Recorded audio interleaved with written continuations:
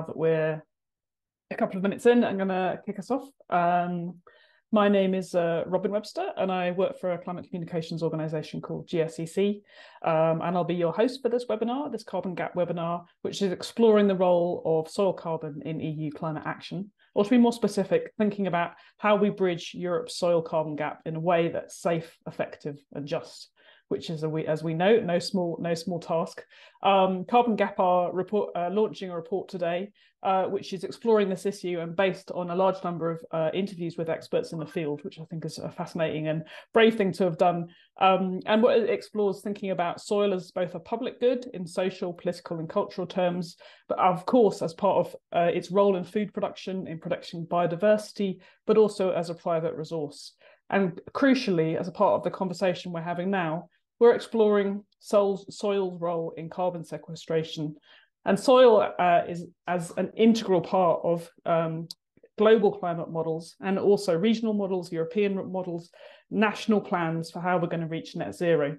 So it's an incredibly important part of the climate change conversation, and one that I think is not thought about enough about what it really means in reality.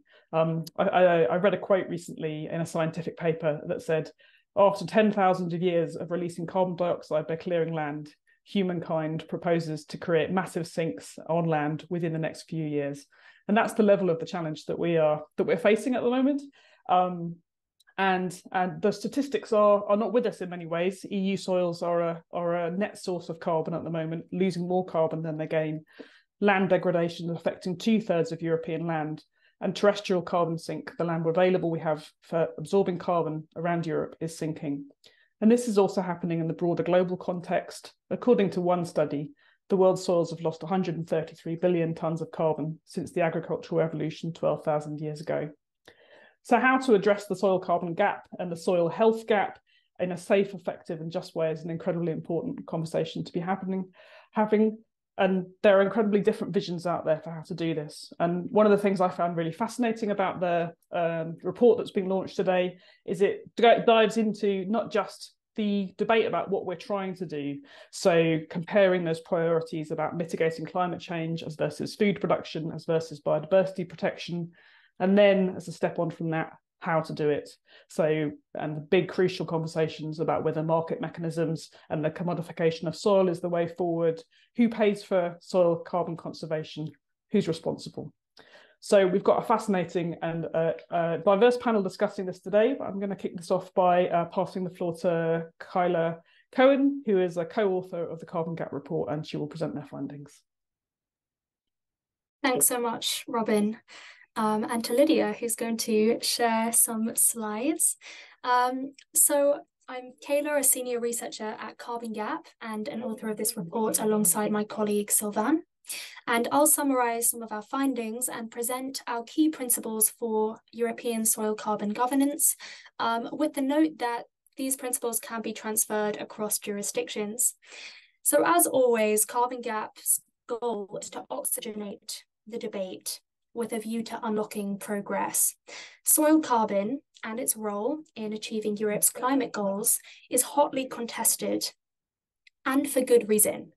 It's a carbon removal method with many co-benefits, and we know it's imperative to advocate that the EU soil becomes a net remover of carbon.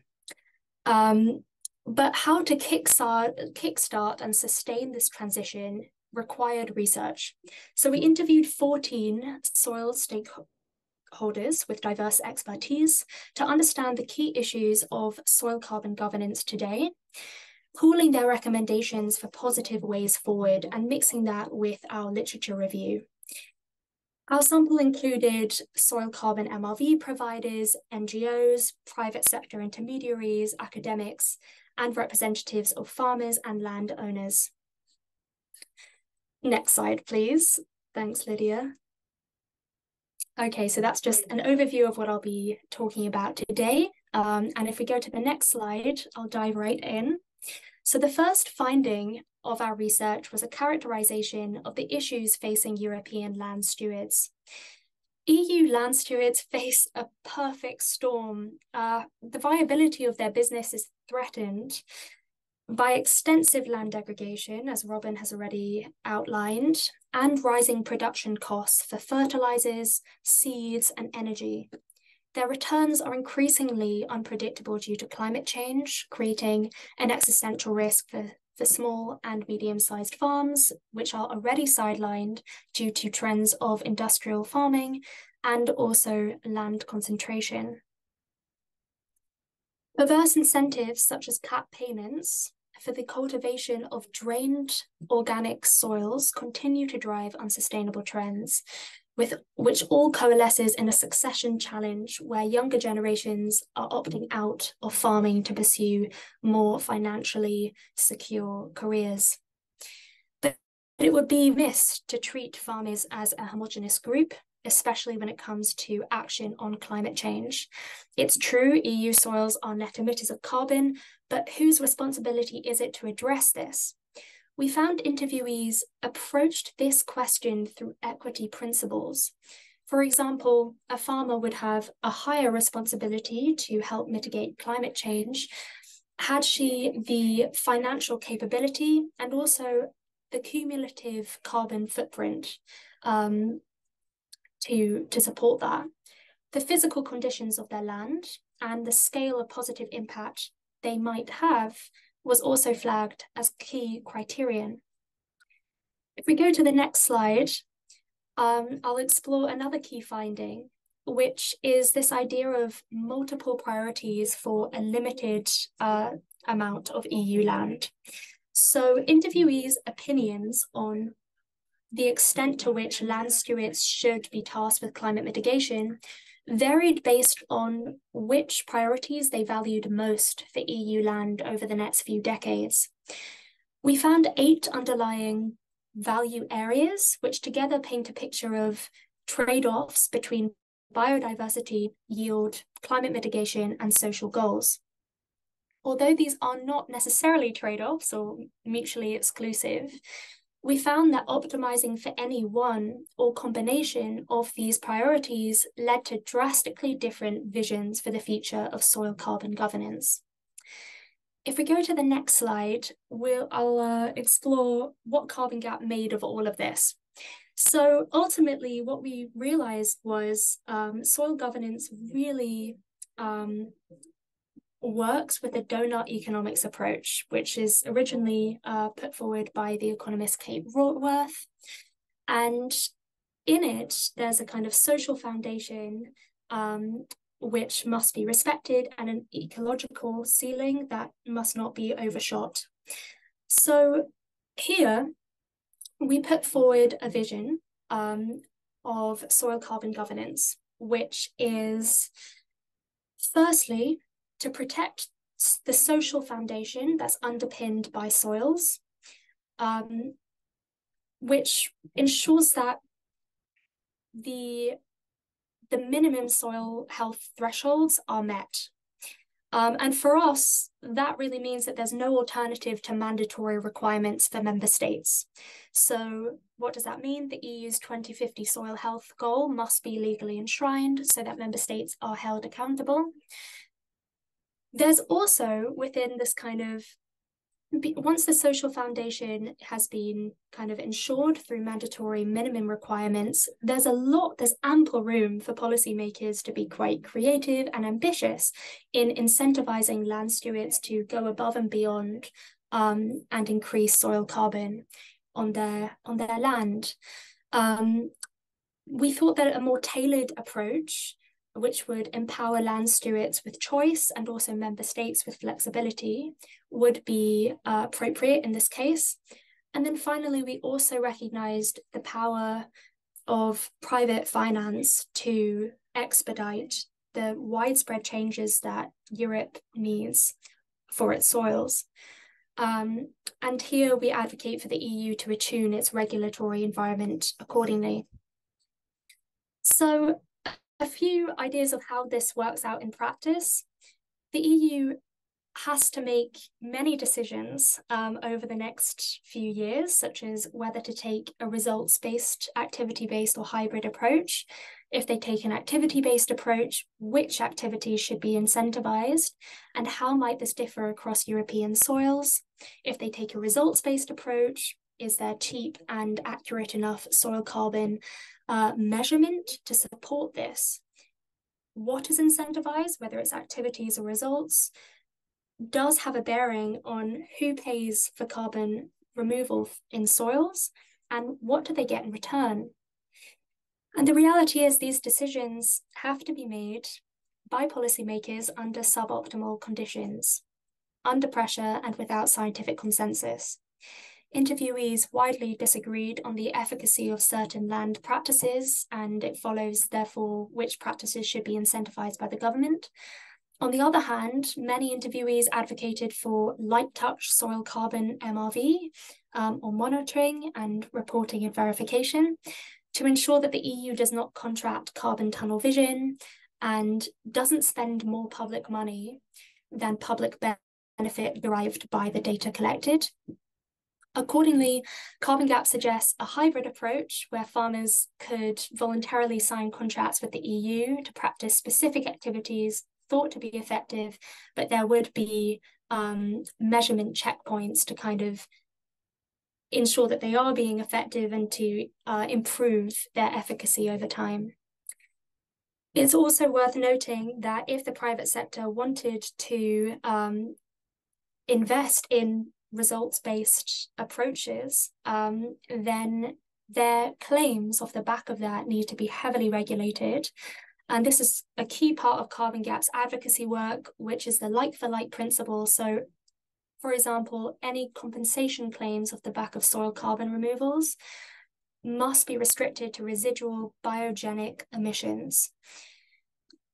Overall, we hope that this report can provide policymakers and thinkers in this space with new visual and conceptual tools to keep in mind the key complexities, implications, and trade-offs of the decisions that they make in bringing about a bridge in Europe's soil carbon gap. I'll hand it back to you, Robin. Thank you. Thank you so much for the fascinating presentation. Right, I'm going to start introducing our panel now, and the first person to speak on our panel will be Jean Thevenot, who is a farmer working in France and part of the European coordination of Via Campesina, which gives a voice to peasant farmers in Europe. He will also explore which priorities should take precedence when it comes to governing agricultural soils before 2050. Jean's advocacy centres around agroecology and food sovereignty, with priorities such as fairness, democracy, and social empowerment as paramount. The food sovereignty movements of which he's a part critique and aim to transcend the neoliberal vision of a world of commodities, including the establishment of a soil carbon market. Jean will therefore also discuss the cons of commodifying soil carbon to mitigate climate change. And I believe as a farmer for whom the world doesn't stop, he's speaking to us from his car. So over to you, Jean. Thank you, Robin. Hello, everybody.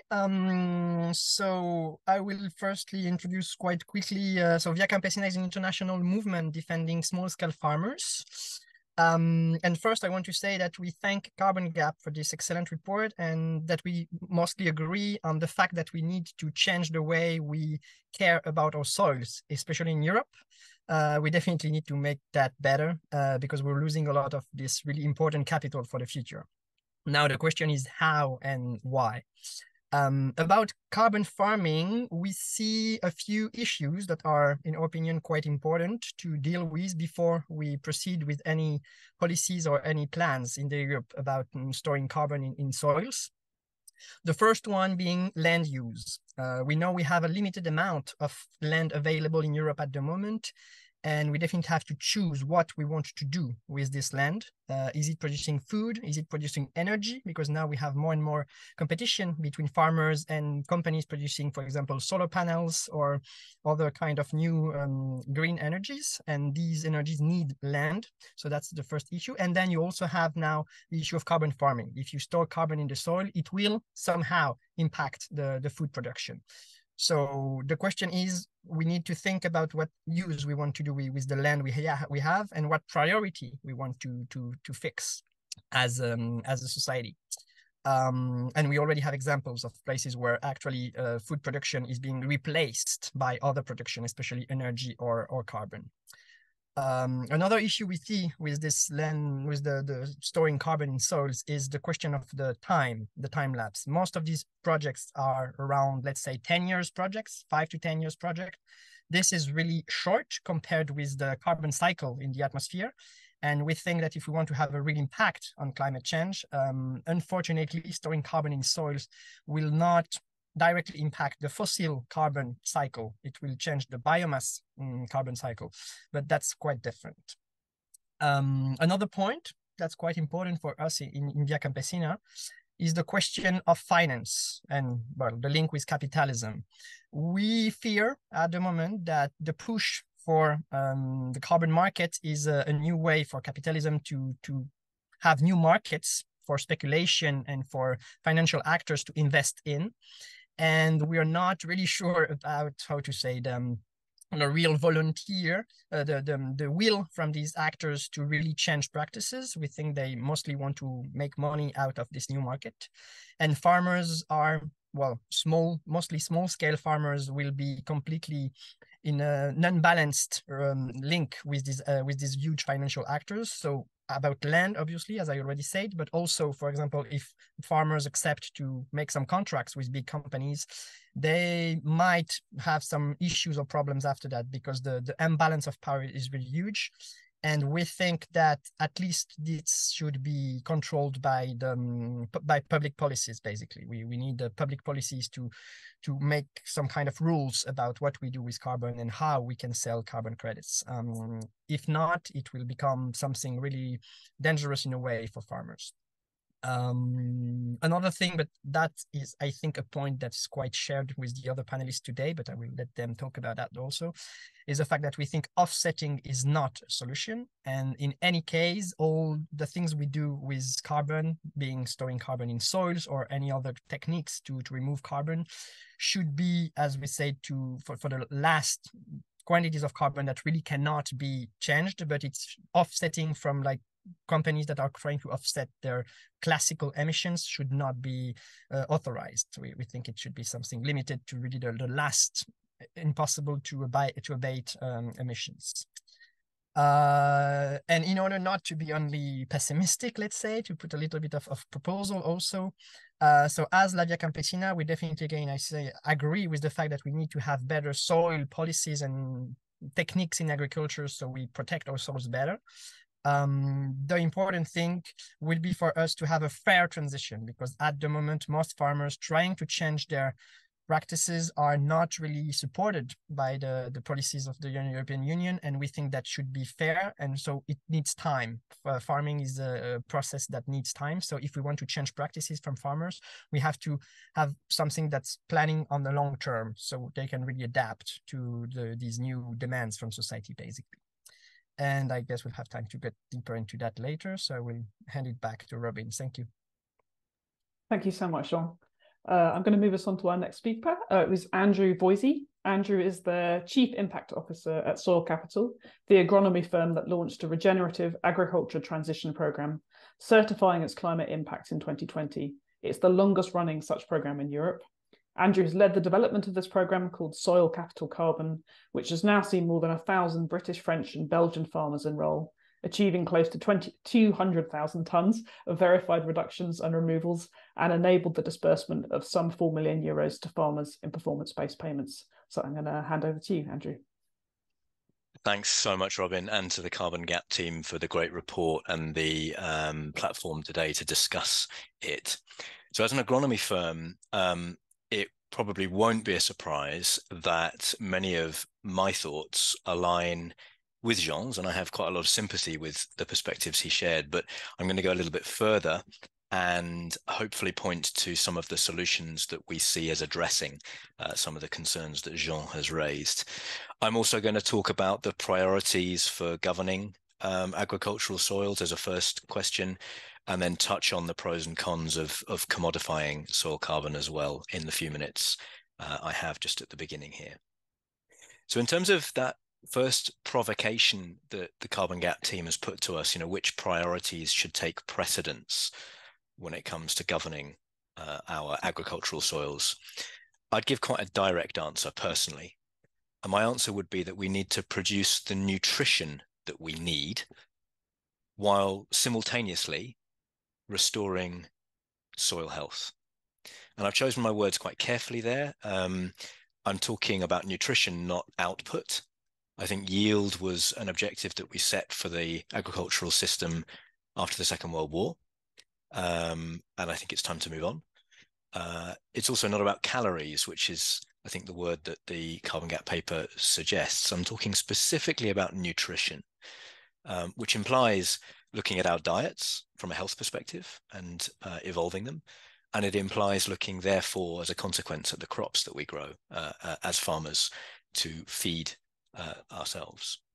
And I've chosen to focus on soil health there because I hope all of us on this call know that focusing on soil health more broadly, putting more carbon in the soil as a result, does contribute to climate mitigation in the right circumstances, but it also, of course, helps agricultural soils be more resilient to extreme weather, improves biodiversity, and so much more. And I focused on that word simultaneously because Soil Capital certainly believes that there doesn't need to be a trade-off in between farming in a way that's productive, producing good nutrient-dense food, and farming in a way that restores soil health. But crucially, and I'll come back to this, I think, in the discussion a few times, achieving that requires us to align policy and governance between the food system as a whole and the agricultural sector as well.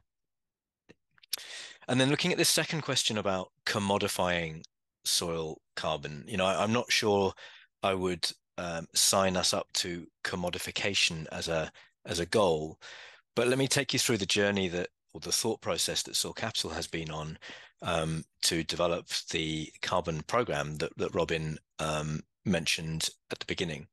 We start by thinking about farmers, first of all, and kudos to the Carbon Gap team for really unpacking the context in which farmers operate today. We need to get real about the nature of transitioning to, let's say, regenerative agriculture practices. That is a journey that involves a lot of risk for a farmer. And in the context of the tiny margins that we heard about earlier from Kayla and the volatility, it's really clear to us that farmers must be financially rewarded for taking that risk. And when we started to think as a humble agronomy firm about what can we do to generate new financial rewards for farmers going on that journey, we did alight on carbon as a starting point for broader soil health improvements. Why? Because we see carbon as a leading indicator of soil health, and there's a really nice section in the Carbon Gap paper that unpacks that and highlights that. And although there are plenty of challenges and problems, we do see that on the many, many benefits of improving soil health, carbon is relatively easier to quantify at scale and relatively easier to monetize internationally. So that's what took us on that journey. But of course, and this comes back to sort of some of Jean's points, we see very clearly as Soil Capital the need to ensure really careful boundaries and safeguards in how this is done. And I'll just highlight a couple and we can come back to them in the discussion. But the first one is about where the money comes from. And I think there are opportunities that we're not making enough of to ensure that the money comes from those whose interests align with producing the nutrition we need while simultaneously restoring soil health. And I'm thinking in particular there about the food and beverage sector, who have a dual dependency through their supply chain connections, as well as supply chain emissions, to maintain the right balance between the two sides of that coin. The Carbon Gap paper does refer to this potential source, but I think it warrants sort of unpacking more. And then this concept of tunnel vision is the other area where I think good safeguards and boundaries can be put in place. You can design payment systems that ensure that agriculturally productive land stays as agricultural productive land, even while you focus on improving soil health and carbon in the soil. And you can monitor yields to ensure that that is being done. And finally, again, maybe this is something to unpack later, but we have quite a strong view on this question of whether you should be rewarding just activities or just results or something in between. And I think, you know, to summarize, I would caution quite a lot against going to either of those two extremes. We see significant downsides on either side, but I'll leave that to unpack later on, Robin. Thanks so much. And for our final member of our panel, I'm going to pass on to Jessica Zionts, who's currently a DPhil student at the Environmental Change Institute at the University of Oxford. She specialises in the relationship between food systems and climate, working to optimise land use while simultaneously feeding a growing population and reducing emissions. And she'll be exploring whether we can conserve soil carbon and prioritise food production. What's Europe's top priority for EU farmland pre-2050? Over to you. Yeah, thank you so much, Robin, and thanks to the Carbon Gap team for inviting me today. So building on what Andrew has said, and Jean as well, the prompt of the debate or of the discussion today was, what is Europe's top priority for EU farmland pre-2050? But I think it's too reductive to ask what the top priority is. The reason why this is such a difficult issue is because the land sector has to juggle multiple objectives, and sometimes these objectives are at odds with each other. The way I see it and what my research focuses on is that the central global objectives are that we have to feed 10 billion people by 2050 globally, reduce emissions in line with the Paris Agreement, and halt natural ecosystem loss. And this is on top of sort of more intrinsic local values like preserving local biodiversity and, of course, improving farmer livelihoods. And soil health is undoubtedly necessary to achieve all of these goals. But the question needs to be, what are the implications of pursuing interventions that prioritize soil health or building soil carbon, such as practices labeled as regenerative, at the expense of these other goals? It's important to remember that the EU does not exist in isolation. It's part of this global trade network. So Europe's decisions have effects that ripple through the rest of the world. So we have to identify and consider these trade-offs. Now, practices labeled as regenerative in the name of soil carbon sequestration can provide many benefits, but there are also potential challenges. And so it's our job as scientists and policymakers to know how to reconcile these pros and cons. For example, the understanding of permanence of soil carbon stored long-term is still highly uncertain, and there's, wide agreement among soil scientists on that. For example, we know that no-till improves soil resilience and builds soil carbon while the soil is not tilled, but no-till just actually means that you till the soil less frequently, so maybe every 3 to 5 years instead of every year. And when the soil is tilled, a lot of that carbon gets re-released. And also nitrogen is the limiting factor in building soil carbon. So if we're talking about, reducing dependence on nitrogen inputs, the sequestration potential is even more limited. Given these uncertainties, among many others, I think we have to be careful of placing emphasis on soil carbon as a mitigation strategy, because it might take focus away from interventions that we know would reduce emissions, such as, in livestock, enteric methane inhibitors, in crop production, nitrification inhibitors, using renewable energy on farm, etc. So one last thought is that at my previous role at the World Resources Institute, I worked on a report where we looked at a climate neutrality strategy for the Danish land sector. Now, in Denmark, there was a big push to reduce livestock production, scale up regenerative practices, biochar, biofuels, the whole 9 yards. But Denmark exports 90% of its pork, and most of it goes to China. So if that trade stopped, China would just get it from somewhere else, and most likely they would get it from somewhere else that produces pork less efficiently, and it would increase pressures to convert land for agriculture elsewhere. So actually, pork production in Denmark is valuable because it prevents the need for land clearing elsewhere to make up the difference. Now, cover crops and crop rotations and these things that we know build soil carbon are already pretty widely used in Denmark, and that's a good thing. But the benefit to the climate comes from the resilient soils and productive agriculture, and not necessarily from the soil carbon that might be stored. Thanks. Back to you, Robin. Thank you so much. Really fascinating. And we now have a good 20, 25 minutes to have a good conversation, which I think is a good thing because there's a lot to get into. I thought I'd start the conversation off with a sort of, I guess, a positively oriented question. This is probably mainly for Jean and Andrew, but of course it may be for others. What do you think are the ingredients for creating a mass mobilization of land stewards, farmers, those who are in stewardship of the land, to farm in a way that bridges the soil health and soil carbon gap with the urgency that we need? A big question, but I thought I'd start with a positive one. I don't know if anyone wants to put their hand up to be the first person to dive in. I'm happy to go first, Jean. Didn't see you unmute immediately. So the key ingredients for a mass mobilization, well, as you said in your introduction, Robin, we're now working with, as Soil Capital, over 1,000 farmers who are, in their own way, attempting to transition their farming practices in this direction. I think I'd pick out 3 key ingredients, if that's the sort of framing of your question. I think I think the first one is about role and identity. You know, again, going back to my earlier comments, after the Second World War, we told farmers very clearly through the policies that we set that their job was to feed the nation and feed Europe. And that's what they've done very successfully. And we, you know, if we're to change how farmers farm, then I think we need to clearly and consistently agree on the change in their role.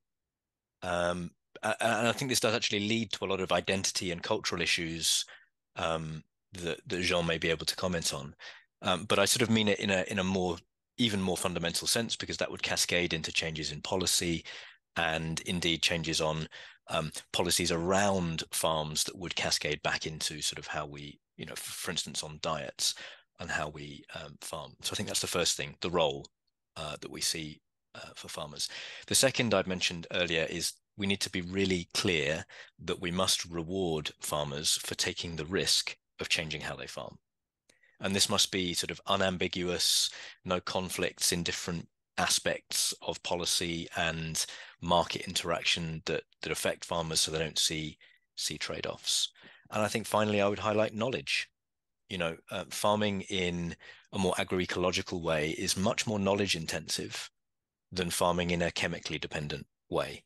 And getting it right is much more knowledge intensive because you have to harness nature to solve your problems rather than harnessing chemistry or big machinery necessarily.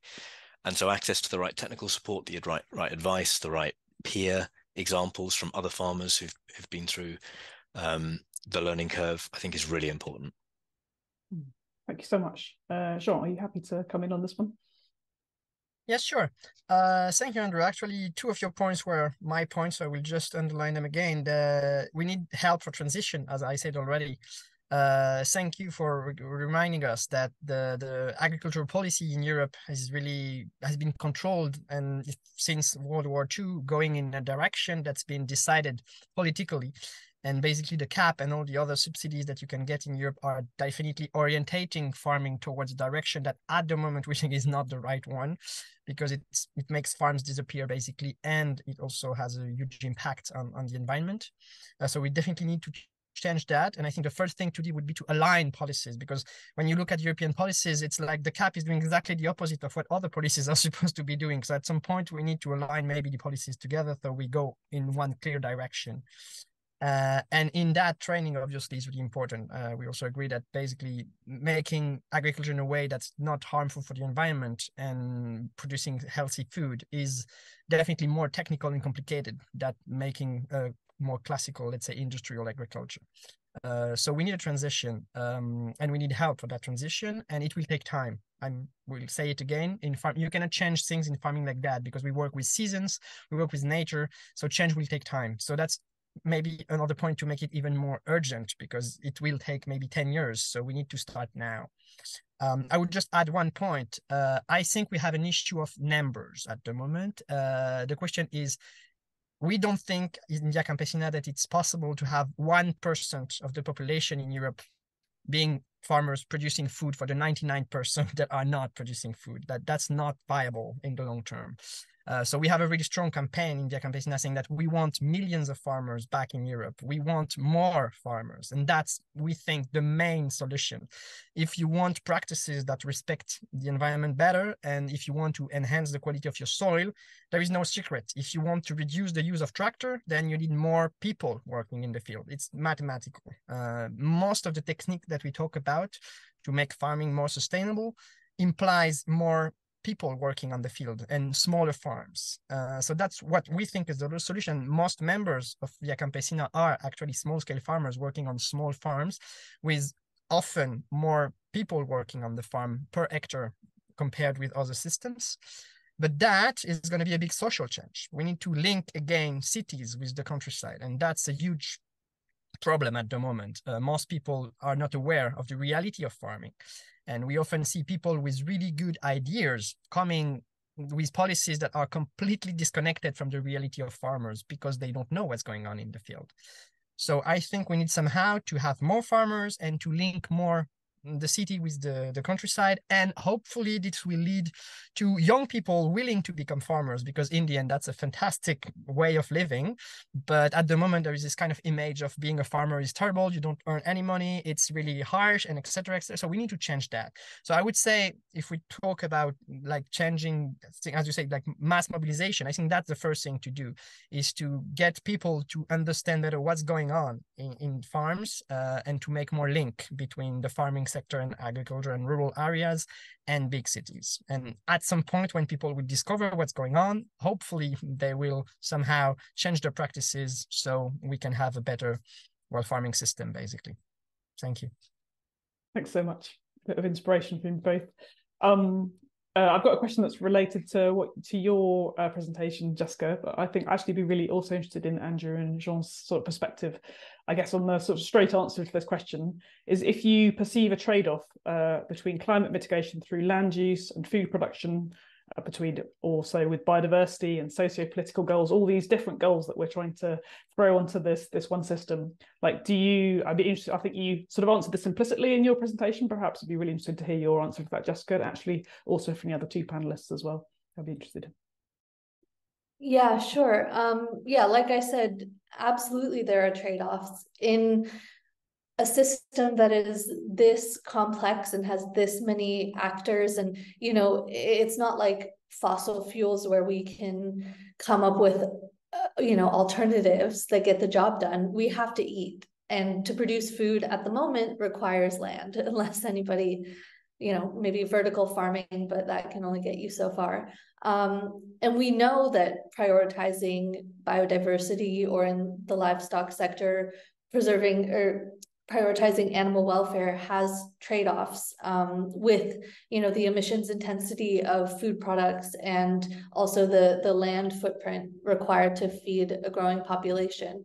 My supervisor here at Oxford, Harriet Bartlett, and her supervisor from Cambridge, Andrew Balmford, have many papers on these trade-offs. But the thing is, not everything has a catch. There are some things that are, you know, more or less wins across the board. Like I mentioned earlier, things like cover crops and no-till. That with cover crops, there's a cost factor, and the reason why, you know, cover crops are not done everywhere all the time is because there's, you know, an economic, a financial need. But we have to, you know, identify what these synergies are and pursue those things. And my kind of hill to die on is that anytime our intervention results in less food being produced per hectare, we have to consider the opportunity cost of that, because the food has to come from somewhere. And so if I think, for example, the EU maybe can look at what's going on in the UK. I don't know if anybody has looked in detail about the kind of EU common, the CAP replacement called ELMS, which are the farmer payments. You know, CAP pays only for production, pays based on what you produce. And, you know, that there are problems associated with that, which is why ELMS is just going completely in the other direction and basically only paying for nature, only paying for biodiversity. Nowhere in the ELMS payments document do they mention food production or greenhouse gas emissions. And so, you know, the biggest payment you can get is for taking land out of production and planting trees. And so at scale, that's obviously not sustainable. And so we have to strike this balance of, you know, basically producing food without destroying soils while reducing emissions. And it's, yeah, there are of course going to be trade-offs. But if there weren't, I wouldn't have a job. Thanks so much. I don't know if Jean or Andrew wants to jump in, and particularly if you've got anything controversial to say, to sort of give your perspective on that question, or we can move on to the next. Just very briefly, I don't think it's the controversy you asked for, Robin. Of course, there can be trade-offs. Those have been really eloquently outlined by both Jess and Jean. You know, agricultural land being turned over to forestry or to energy is just a really easy couple of examples. But let's not be distracted. So those do need to be clearly seen and managed and thought through. But let's not allow that conversation to distract us from what Jess also said, which is that there are plenty of opportunities to achieve multiple goals at once. And you know, that's where we're trying to focus, which is to enable and incentivize food producers, farmers, to continue being food producers, farmers, without, you know, sacrificing any productivity, while also increasing their contribution to the environmental services that we need out of land as well. Awesome, thank you so much. I think I'll move us on unless Sean wants to come in on that one. Yep, very, very quickly, just to say that in Via Campesina, we believe that the production is not a problem. The current food production on the planet is more than enough to feed everybody, to feed actually 9 billion people. The problem is a question of access to food. That's something really important we have to say. That's what the UN is always saying. It's not a question of producing more. We're already producing more than enough. The question is how to share what we're producing between everybody. People that are suffering hunger are basically suffering hunger not because they don't have access to food, but because they cannot pay for this food. That's a huge difference. And we think that the solution would be to prioritize again food. And the good example that you just used, Jess, is about the use for energy, for example, to produce biofuels. This is a good example on why, in the end, this is a problem for us. If we start using crops to produce energy for cars, then obviously we need more land and we need more food production, because then we're using part of this food for not feeding people, basically. So I would like to make it a little bit wider, the debate. The question for us is a social choice of what we want to do with the biomass we produce, basically. It's not only about replacing, for example, food production with solar panels, but even when you produce, for example, canola or something like that, do you want to use it to make oil for human consumption, or do you want to use it to make a biofuel? And that's a political choice that has to be done. And obviously, if we want to replace all cars in Europe with biofuels cars and biofuel planes, then we won't have enough land for that. So that's a question of what we want to do with the food we produce. So yeah, just to say that we think that that's a huge topic. And at the moment, as long as basically finance or money is driving the choice, then it will go to where it's the most interesting in terms of money making. And at the moment, it's really more interesting to produce energy than food. I see farmers around my place that are currently stopping producing food and putting solar panels because they make way more money from electricity production than food production. So again, that's a social choice. As a society, why are we putting more money on energy than food? I personally don't understand it, but that's the case at the moment. So just to put that into the debate, there is also this part of global economical contexts. And as Via Campesina, I'm going to use a bad word, I think, but we think that we need control and public control on markets. And we are basically against free trade because we think free trade is basically leading to this kind of issues. The kind of thing where land will be used by actors that have more money to produce things that will create more money. And food is not a priority at all for these actors. So somehow we need control on, well, trade basically, and on what we do with our land. But that's another debate, and the European Union at the moment is not at all on that line. Thank you so much. I'm going to ask another question, which is, I guess, more about the imperfect world that we're currently living in rather than the one that we wish we were living in. And this is a question about offsetting and the sort of international climate process that's going on as well, and the role it plays in that. Given the huge issues of soil carbon as a mitigation strategy, not least that it's not long-term and is a biological process, not a straight carbon process, risks embedding unfairness in farming, appropriation of land, etc., should the COP28 climate process seek to announce curbs on straight soil carbon offsetting and instead support agroecological farm systems, reflecting the complex nature of those systems? So should we just be going in there to say no to offsetting, or can we see some places where it might exist? I don't know if anyone would be willing to pick that one up. Andrew, perhaps that might be a question. Yeah, I'm happy to. Hi, this came from Vicky Hurd, I think. Hi, Vicky. Look, there's lots in that question. I'm going to park the COP28 component of it, having been involved a bit in the COP processes. If we agreed today that we want something out of COP28 that hadn't already been started some months ago, I think we'd be sort of misreading how it works. But I take the thrust of the question. The way I'd answer it is actually to look at what's now happening in Europe and European policy, and maybe that is a building block into COP28, because there are various bits of the European policy puzzle which are somehow moving in the direction that you're asking, I think, Vicky.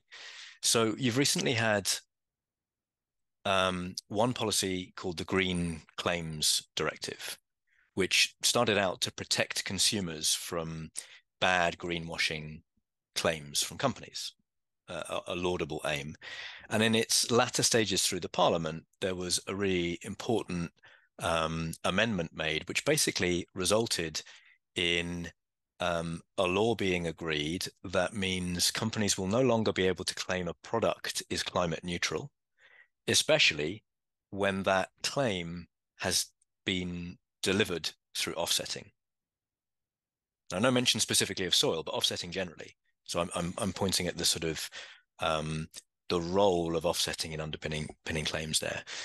And I think one other important building block in the sort of European policy puzzle is more on the side that does speak directly to so-called carbon farming and soil carbon, which is the process to develop a European certification for carbon removals, including in soil carbon.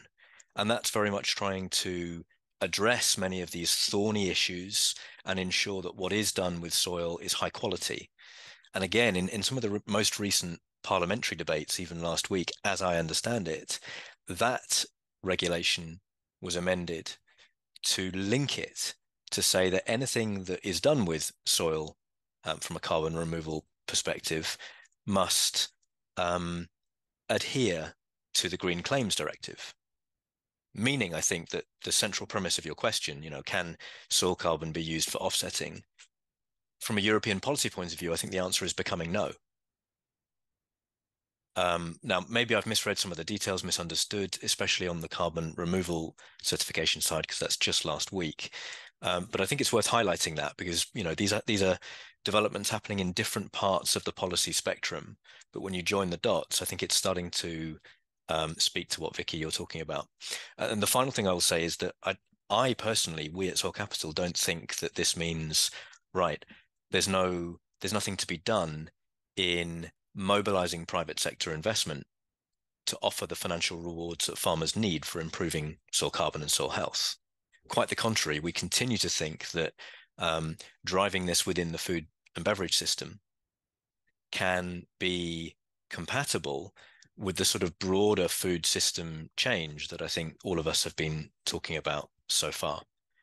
So that takes us down the sort of supply chain and the scope 3 route, which I mentioned earlier. Thank you so much. So either of the other panelists wish to jump in and have a quick statement on offsets? Or Jessica? Yeah, I'll just say that so when I was at the World Resources Institute, I was involved in the Greenhouse Gas Protocol land sector and removals guidance, which is a corporate framework for basically how companies with land-based products in their supply chains should account for emissions and removals. And we explicitly do not allow offsetting. The draft guidance is up. It's still a work in progress, but yeah, you can check that out. And then I was in charge of the chapter on data quality and data collection. And so we had to come up with sort of what are the rules for reporting a removal. Let's say or even an emissions reduction. And I think this is relevant to sort of what Andrew does with soil capital, where like, let's say, for example, you are a company that is buying wheat and you say, oh, well, I get my wheat from this farm that's doing XYZ things. And because of those things, we want to say that our emissions factor is like this instead of the global or national emissions factor.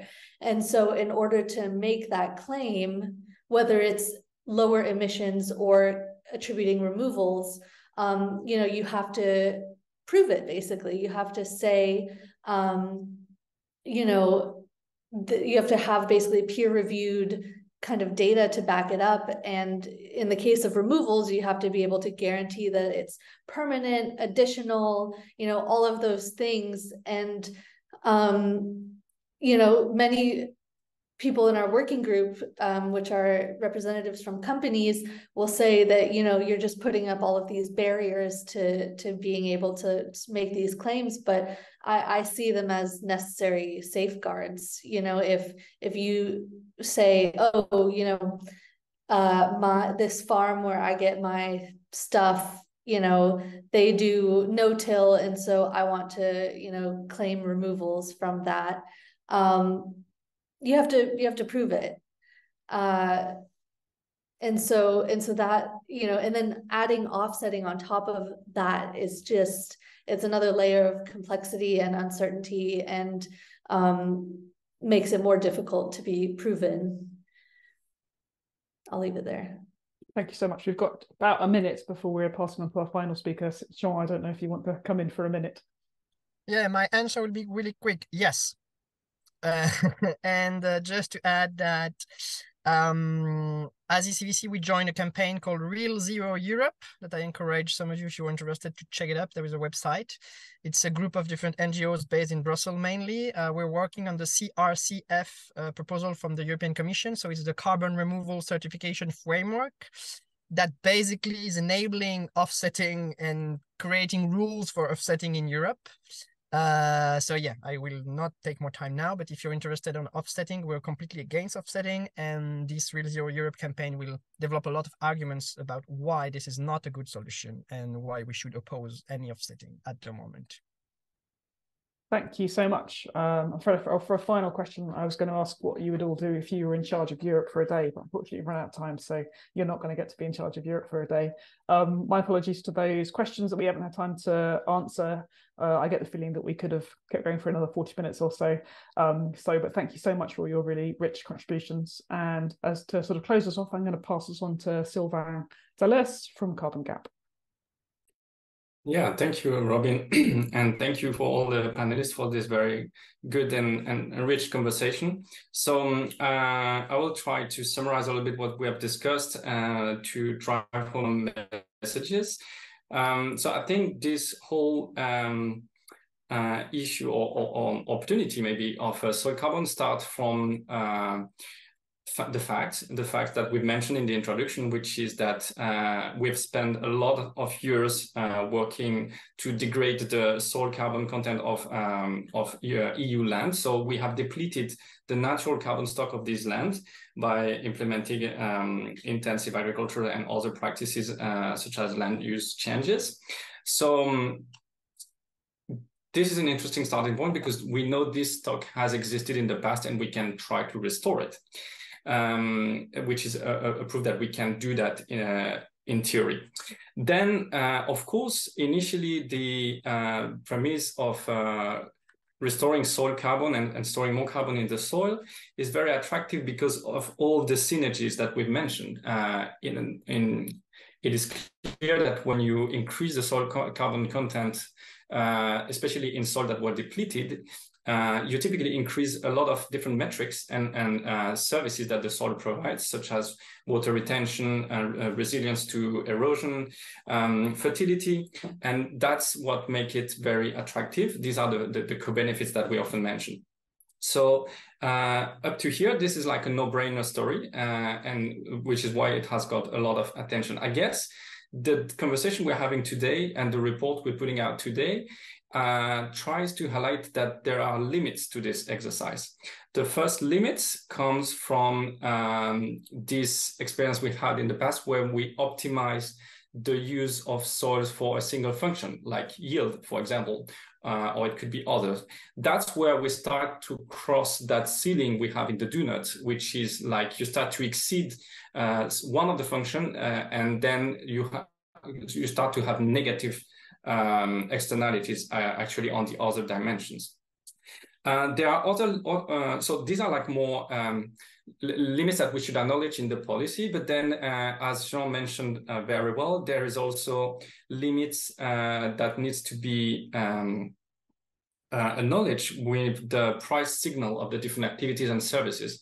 You can have policies that recognize the different services, that provide minimum thresholds and so on, but as long as you have a price signal that is completely distortioning the decision-making process for the farmer, with the example, for example, of the solar panels that Jean put forward, of course, the farmer is exposed to, let's say, signals that are orienting the decision in a very clear way. So just to say that the policies we are all hoping for, I guess, would take into account all these dimensions, but need also to take care on how they translate into price signals. Then also the report and the conversation have highlighted how soil is very particular in that because it is like at crossroads of different services, needs, cultural values for societies, it is overlapped by different layers of policy that are pulling in different directions. And that's the problem of consistency that I think we've also touched on during the debate when Andrew and Jean in particular mentioned that if we are to achieve a significant transition in the farming world, at least, we need a clear message and we need clear direction. So that's where policy needs to align, and we need to stop having, contradictory signals across policy that makes the decision process just more complex. So then I think coming back to the very beginning of this webinar and the quote that Robin brought to us, I think it really reveals the issue with this, because we see the problem is complex and it has many dimensions, but unfortunately, it's even worse than that because of scale and speed that we need. We need to move very fast and at large scale if we want to have an impact on the climate crisis. And that's where it gets tricky, because it needs that you need to motivate a lot of farmers and land stewards to make the transition in a very short amount of time. And I think Jean mentioned several times something that is very well known in the sector, which is farming is not a fast-moving industry just because of the nature of the system, as he put it, but also because of all these different dimensions. So I think there is a real challenge here for policymakers to design the right incentives if we want to have achieve this scale and speed. Okay, I'll maybe stop here, not to exceed the time. There's a lot to be said because the conversation was very rich. Then maybe I will wrap it up with trying an analogy, because it was interesting to see how the panelists refer to the changes we are asking farmers to do, which is moving from maybe more chemical-based, simple management practices to much more knowledge-intensive practices to move towards regenerative agriculture. And maybe that exact change, same change needs to happen for policymaking. Moving out from simplistic approaches, optimizing for a single factor, towards way more comprehensive approach where you account for all the different dimensions of the problem, which is what we have tried to represent with the do notes that Kayla presented in the beginning. So thank you very much to all the panelists. I really enjoyed the conversation. Thank you, Robin, for moderating, and I'll hand it over back to you to conclude the webinar. Thank you so much. It's a really fascinating conversation and a sort of interesting balance of agreement and disagreement, and a conversation that we definitely could have kept going on for another hour or so. So as we're now 2 minutes past, I'll draw a close to the webinar and thank you all to those that have participated.